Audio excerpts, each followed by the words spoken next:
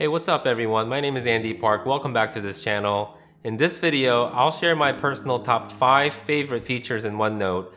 I'm using the 2016 version that came with Microsoft Office, so if you're using a different version, these tips may not work for you.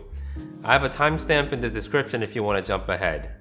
So tip number 1, set picture as background. So very often I take a screen capture of something I'm interested in and make annotations on it in OneNote.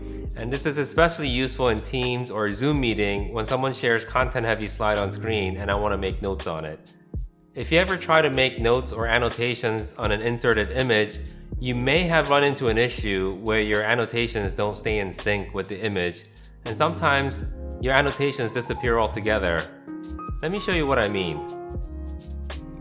Let's go to the Insert tab and choose Select Clipping. I'm just going to grab the screen of a PowerPoint slide. Let's add some annotations, highlighting this here and adding an arrow. Let's even add some text. Now, if we click this image and drag it, the annotations disappear. Actually, they're still there, but just behind the image. This can be really frustrating. Let's delete everything and do this the right way. Let's paste the image again from the earlier screen capture. Right-click on it and choose Set Picture as Background. And we can get rid of the container. Now this picture is fixed to the page as a background and is no longer selectable. This makes it a lot easier to make annotations on it. We can do this not only with screen clippings, but with imported files also, like PowerPoint and Word. Let's go to Insert, File Printout, and choose this PowerPoint file. We see that the printed slides have been inserted, and we can select each slide and set as background.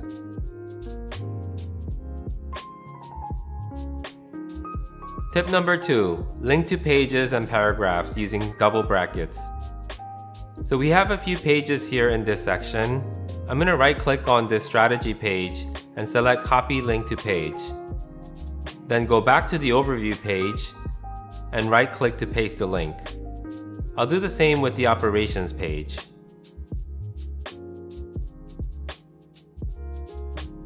Now we have these two links that we can use as shortcuts to get to those pages.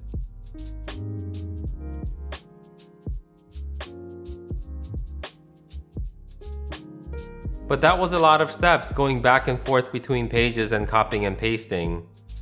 A much easier way to do this is by using double brackets.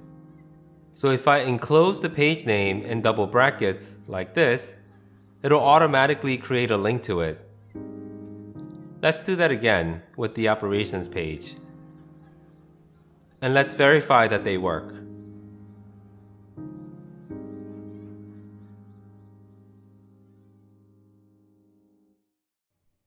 And it's easy to embed these links in our notes without disrupting our flow.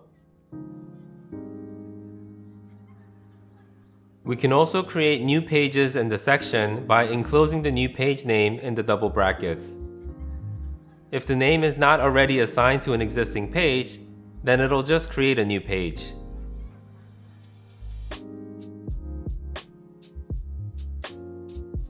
If you want to go a step further with using links, we can even link to a specific paragraph in a page.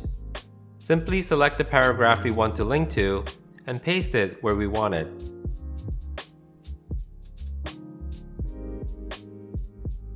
Using these links allow us to navigate our notebooks in a much more dynamic and efficient way. Tip number 3, full screen and always on top.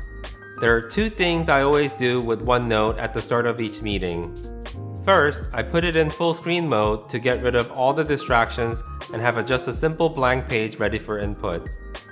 And second, I pin the OneNote window to always be on top so that it doesn't get buried under other active windows as I toggle back and forth between them. To put the note page in full screen, click on this icon here. You may have to scroll around to reposition the page.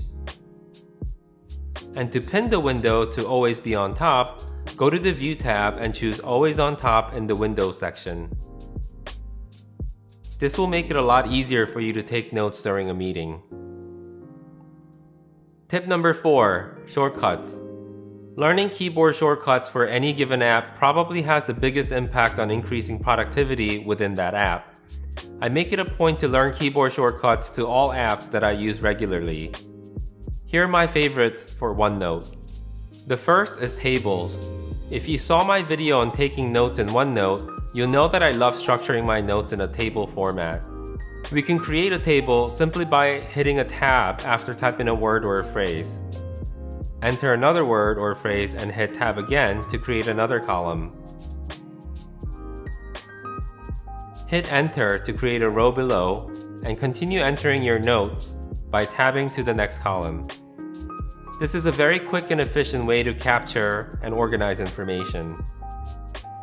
If you need to create an additional column after you've defined the table structure, tab isn't going to work. You'll need to hit Ctrl-Alt-R. And if you need to add a row after the table structure is set, you can hit Ctrl-Enter. You can do this from any row to add a blank row below. And to delete a row, simply select it and hit Delete. To move the row up or down in a table or in a list, simply select that row and hit Alt-Shift up or down. This is one of my favorite shortcuts as it allows me to reorganize my notes after I've captured them. Now on to lists. This is a no-brainer. Organizing and structuring your notes is super important and lists helps you do that.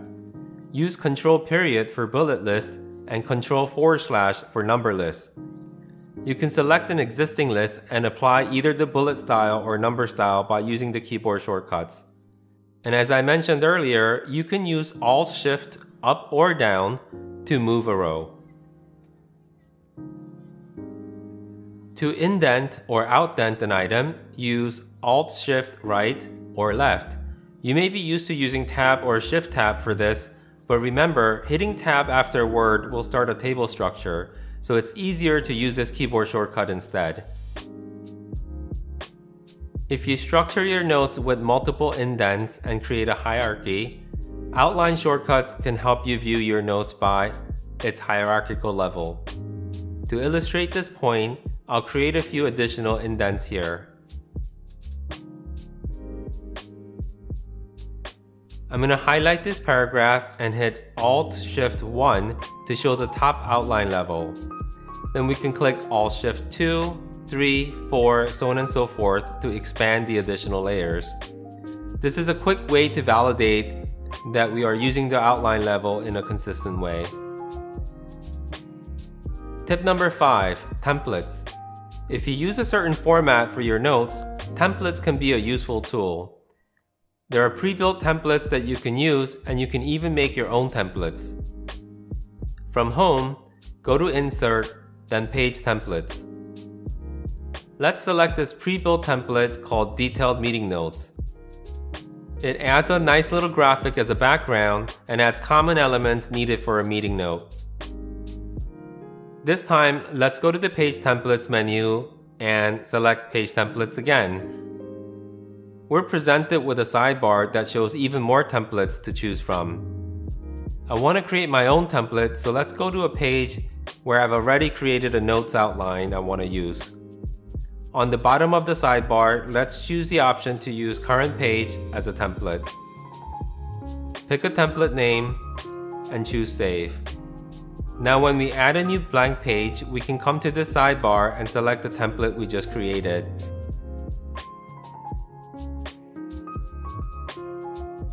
And if you want to use this template for all new pages in this section, you can select it as a default.